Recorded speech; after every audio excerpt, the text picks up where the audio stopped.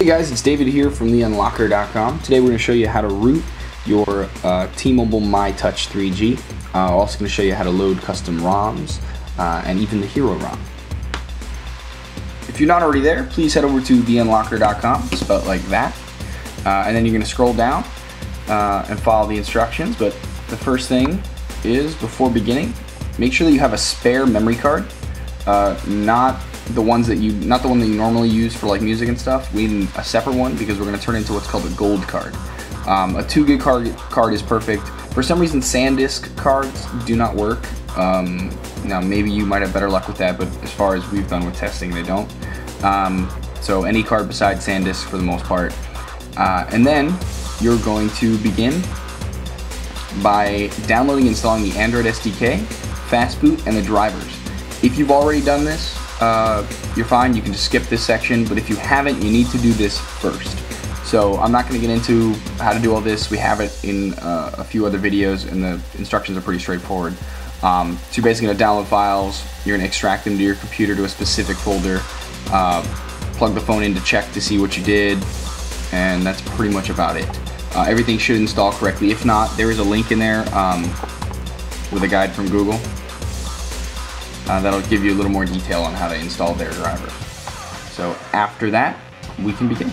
Okay, after you have all the drivers and the SDK and Fastboot all installed and you've checked to make sure that they work properly, again, go to our site to see how to do that.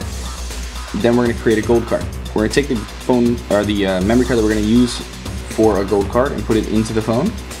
Then we're going to go Menu, Settings, SD card. We're going to unmount it, and we're going to format it.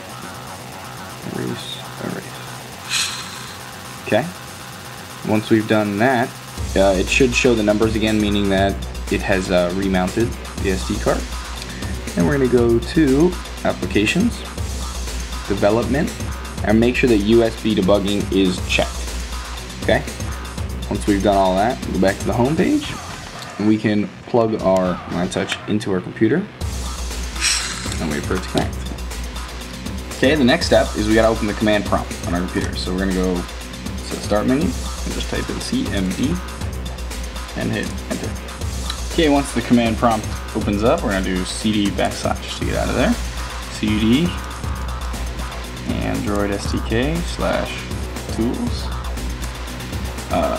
And that'll get us inside the tools folder. Now, if you didn't follow our step to download and install the SDK, then yours might not be called Android SDK, it might be called something else. So type in whatever the folder name is for your SDK, and wherever you put it, then tools, and then so on. Or go back and do our process. It doesn't take very long, and then you can follow the steps as written here. Okay, so now we've done that, we're going to go ADB, devices. And you should have a serial number show up, which means that your device is connected properly, so that's good. Then we're going to type ADB shell, and give it a second. Okay, now when you see the $ come up, now you can type cat space /sys /class /mmc_host MC1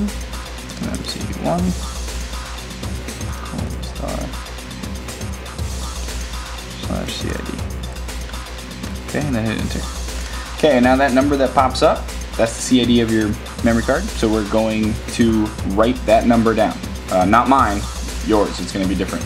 But write that down and double check it, triple check it, make sure that it's written exactly as it is there. Okay? Okay, now once you have that code written down, you're going to go back to our site and you're going to look at step 6 here. Go to this page to download the QMAT. So we're going to open. Okay, and you're going to download the top one, QMAT 4.4.6. Okay, download. Okay, once you've downloaded it, you're going to unzip it and then click on QMAT. It's going to tell you that this version only runs for 10 minutes, so let's be kind of quick. Crypto analysis tools, crypto toolbox, and you'll see down here at the bottom it says reverse string. We're going to take our code, put it into there, and then hit reverse string. And now it's going to give our code back reversed. We're going to highlight that. I'm going to copy that and write it down. Forward and backward now. And then we're going to go to the next step. Okay, now once you have that written down, you're going to go back to our site. And you're going to go to this site, the gold card site. Okay. And then it's going to ask you for your email address. Put the right email address in because it's got to email your gold card image. But also it's going to ask you for the CID, which is what we wrote down. The reversed one, not the forward one.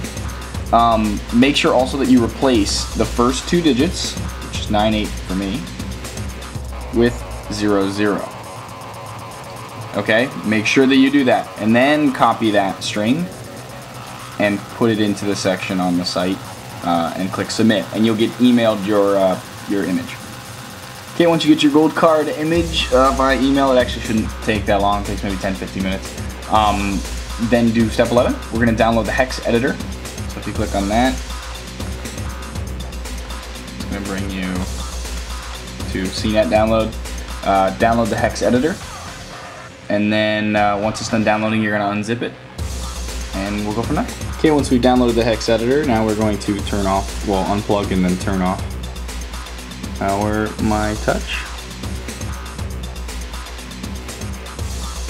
Okay, once it's off, we are going to take out our memory card. Remember, again, this is the one that we're going to use for a gold card. It's not our normal memory card. And we are going to put it into the SD adapter that it came with. Make sure this is not locked. I'll push that all the way. And then we're going to put that into our computer. Okay, once we put the memory card in and we've installed the hex editor, we're actually going to find it in our program files. We're going to right click and click Run as Administrator if you're using Vista or higher. Okay. Now that it's open, we're going to click on Extras, Open Disk. It's going to ask us to choose. Under Physical Disk, we're going to choose the removable disk. That's going to be our SD card. And then at the bottom, we're going to make sure to uncheck Open as Read Only, okay? And then click, yeah, if that's open, we're going to click on the Extras tab again. We're going to click Open Disk Image. And we're going to find the gold card image that we downloaded. Okay, we're going to click Open. It's going to say specify the sector size. Just click OK. And now that we should have both the gold card.img open here and the removable disk here. Okay. Okay, with the gold card.img tab selected, we're going to click Edit, select all, then edit again, and hit Copy. Okay, and after we hit Copy, we're going to click on the removable disk tab, and we are going to select from 170 at the very end here, all the way up to the top. Okay, so you can see it's the same, like 170. Okay, 170, but all the way to the end. You start here and you highlight backwards, usually works best. And then we're going to click the Edit tab and hit Paste Right. Now that's done, you're going to hit File,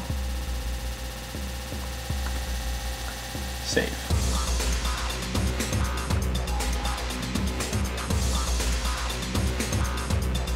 Yep.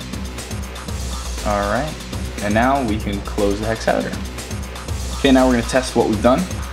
Once we've saved and closed the hex editor, we're going to take out the memory card and we're going to put it back in, and it should prompt us to open it. And there it is. So click on Open. As long as you can open this and you get to this blank screen, you're all set. You've made your gold card. And then now we can go to the next step.